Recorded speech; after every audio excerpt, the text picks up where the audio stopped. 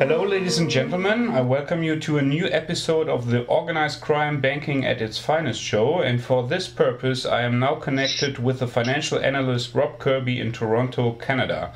Howdy, Rob. Nice to hear your dulcet tones from Germany today, Mr. Lars. I'm very pleased to have you with me today. Rob, the reason why I wanted to talk with you is something that the U.S. Commodity Futures Trading Commission, CFTC, announced this week. Tell us, what kind of announcement did the CFTC made? The CFTC's announcement was regarding a roughly 6-year investigation they had been making into allegations that the silver market was rigged. And so after 6 years of investigating this, or almost 6 years, they announced this week that allegations that the silver market was rigged are without merit and are baseless. Yeah. That's the essence of what they said, Lars. Yes. However, our friend Chris Powell had a different kind of approach to this announcement. Can you tell us about this? Yeah, well, Chris Powell's analysis of the CFTC announcement mirrors the position that I've held for many years now. And Chris bases his assessment off of the pronouncements of Blythe Masters, who is the head of the commodities trading division at JP Morgan and Company. And the essence of Blythe Masters' assertions earlier this year were that JP Morgan does not manipulate the commodities markets, and specifically the silver market, that JP Morgan only acts for clients. And basically, I mean, JP Morgan has been connected to the allegations of silver market manipulation for many years now. And Blythe Masters' assertion that JP Morgan doesn't trade in the commodities for their own account per se, but they trade for clients. And when one considers the scope and the size of JP Morgan's derivatives book, and then when one connects the dots with what Blythe Masters has stated, that JP Morgan trades these derivatives positions on behalf of clients.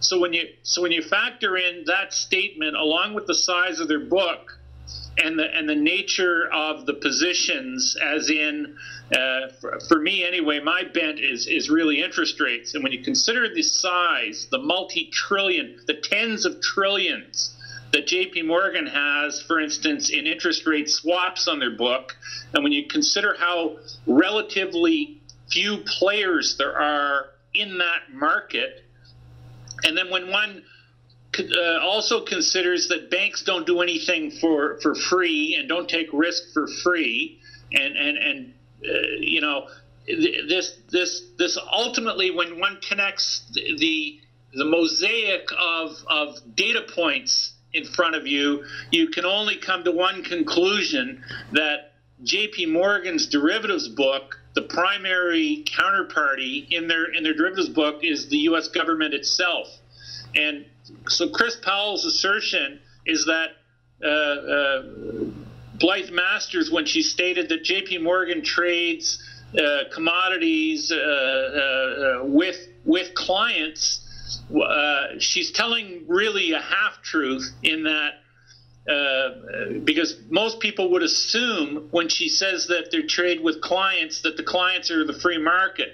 But JP Morgan, and then this isn't strictly just to JP Morgan, because it also applies to the likes of Goldman Sachs and Bank of America and Morgan Stanley. When they trade these derivatives in strategic commodities in key markets, the primary counterparty, the other side of this trade, is almost exclusively the U.S. Treasury itself, and specifically within the U.S. Treasury, an arcane and little understood entity called the Exchange Stabilization Fund, or the ESF. And what these banks do when they trade with the Exchange Stabilization Fund, the act of trading, for instance, the act of trading an interest rate swap with the Exchange Stabilization Fund, when banks trade interest rate swaps, they are hedgers. They have to execute a trade in the securities market to hedge their interest rate swap position when they trade it. And in a vanilla interest rate swap or an interbank interest rate swap transaction, what typically happens is the receiver of fixed sells to the payer of fixed a duration-weighted amount of bonds in the term that the trade's being done for. So in layman's terms, what that means, Lars, if in an interbank 10-year interest rate swap transaction, the receiver of fixed sells to the payer of fixed, which would be one of these commercial banks like JP Morgan, would sell them the amount of bonds. So if they do a $100 million 10-year swap, the receiver of fixed will sell to Morgan roughly $100 million worth of 10-year bonds, which Morgan uses to hedge the trade. That physical bond transaction happens in an interest rate swap. And a lot of people don't understand that. But what happens when the ESF is involved is they don't provide the bonds to the payer of fixed. And that means the payer of fixed has to go into the bond market to buy those bonds. And that creates settlement demand for bonds.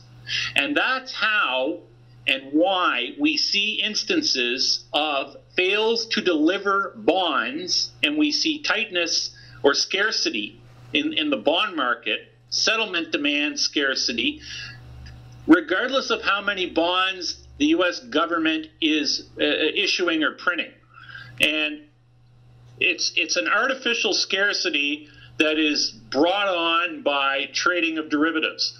Now, what I've just cited is interest rate related, but the nature of paper creating, you see, futures markets and in settlement, people who are settling these trades don't distinguish between physical and the paper and the paper instrument.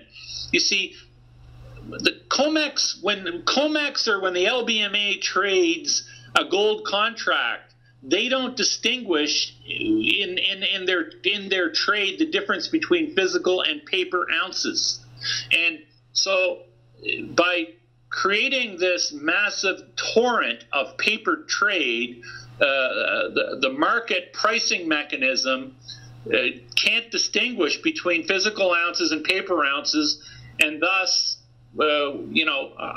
unfortunately, our settlement process in gold, in physical gold, is dictated by what the paper price is trading at, as delineated on LBMA in the London market or COMEX for the most part. So what Chris Powell was saying is that the JP Morgan or the CFTC is saying that there's nothing untoward going on in the metals markets in terms of price rigging of metals, and the reason why they've come to this conclusion, one can logically assume, and what Chris is stating, is that the CFTC is a part of the government. They're given the job of regulatory oversight of the commodities trading markets, and the likes of JP Morgan, they're trading, their client is the U.S. government. And basically what they're saying is that when the U.S. government decides or makes it legal for themselves to manipulate a market, it's not considered illegal. So basically what we're saying, or basically what's inherent in that judgment by the CFTC, is that the U.S. government is itself above the law. Yeah. And actually, if you look at the Exchange Act as it's written, when the Exchange Stabilization Fund was created back in the 1930s, they were given by an act or an order of Congress. They were given like this mandate that basically put them above the law, and these people, the Exchange Stabilization Fund does not provide a financial statement every year. They are above the oversight of Congress, and they report to nobody except the Treasurer of the United States and ostensibly the President of the United States. But what they do is in secret. It is in theory, or it is written that it's legal for the Exchange Stabilization Fund to act in any market. They're involved in it, and a person who's actually documented the nefarious nature of the Exchange Stabilization Fund is a chap by the name of Eric de Carbonell, and he has a website called marketskeptics.com. And Eric de Carbonell is a very interesting fellow because his great-grandfather was none other than Frank Vanderlip, who was one of the original framers of the Federal Reserve Act back in 1913. And Eric was a person who blogged about the rigging of markets and the shenanigans that the U.S. financial system had been up to for a number of years, and he produced a video series, a 5-part video series back in June of 2011, giving a very good breakdown of what goes on and how the Exchange Stabilization Fund operates. And shortly after producing that series, Eric de Carbonell basically disappeared off the face of the earth.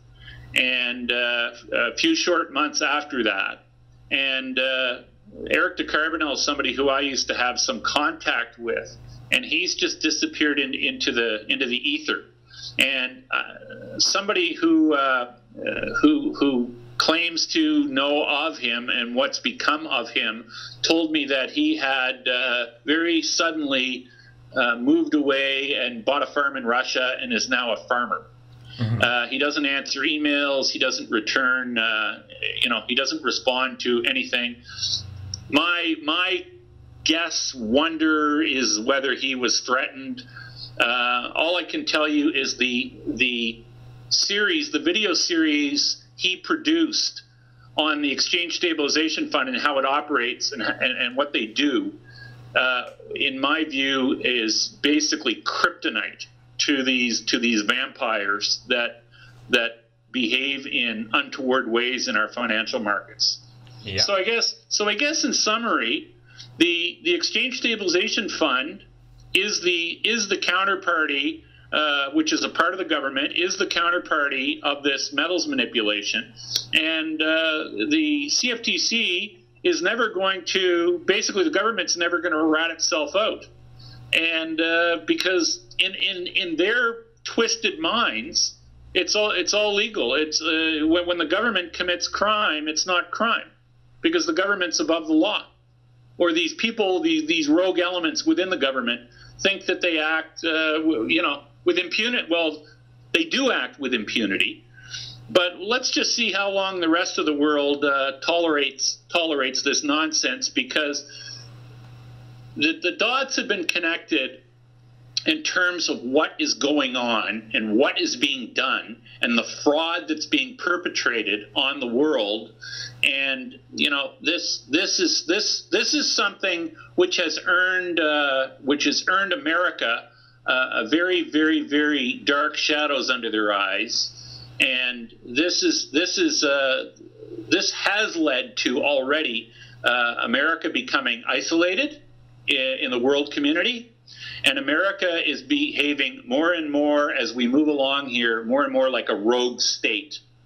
And it's hard for me to say that, to be honest with you, Lars. I have a great deal of difficulty identifying America as a rogue state, but the way they're behaving on the world stage is quite a disgrace to their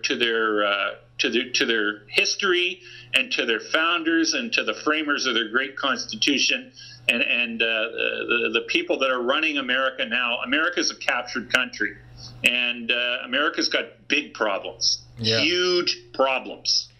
Yeah. And with that, I throw it back to you, Lars. I mean, I don't know if I've described this in a way that makes sense to you, and if there's any points that I should be clearer on, please let me know. Well, I understood it. My next question would be, is the Exchange Stabilization Fund the biggest player in international finance there is? In my view, Lars, without a doubt, the Exchange Stabilization Fund is the most powerful financial entity on the planet. Mm-hmm. And how does it come that we never hear about it? Because what the Exchange Stabilization Fund does is all done in private. And this is where I reference back to Eric de Carbonell's video series. If you go to marketskeptics.com, you can see the links in the right-hand column. You can see the links to the video series.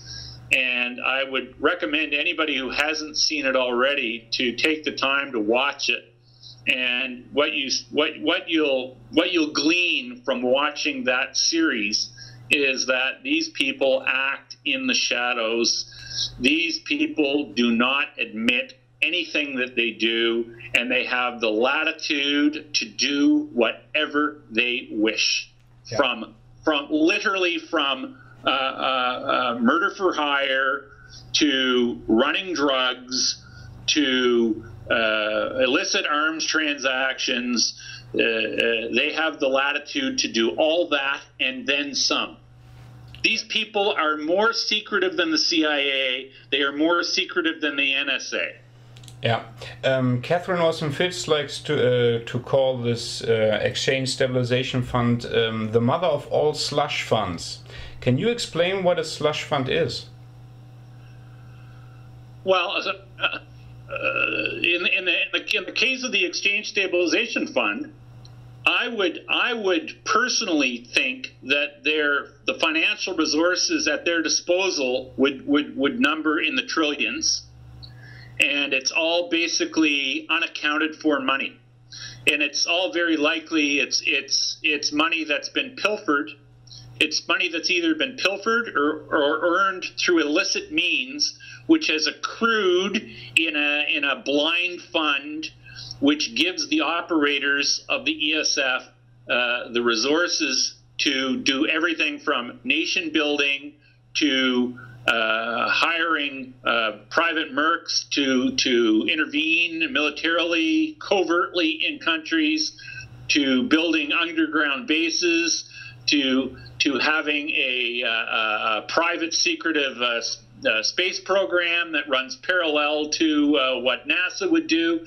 Like, we're talking unimaginable amounts of wealth, which is in a blind fund which nobody can track.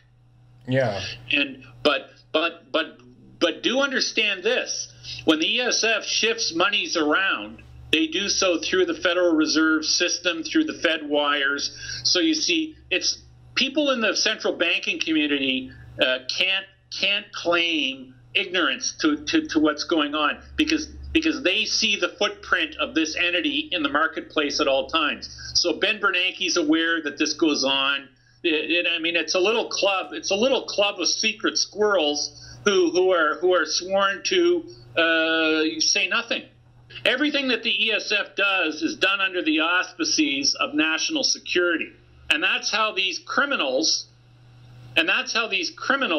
justify their criminal acts, because they wrap themselves in the flag, committing crimes, and say that it's all being done in the interest of national security. I mean, it's a perversion of reality. It's a perversion of the truth. It's a perversion of reality, and it just speaks to how captured the system really is. Okay, one last question. what are your thoughts on the fact that Commission member Bart Chilton stated that he's disappointed about the outcome of the investigation of the CFTC?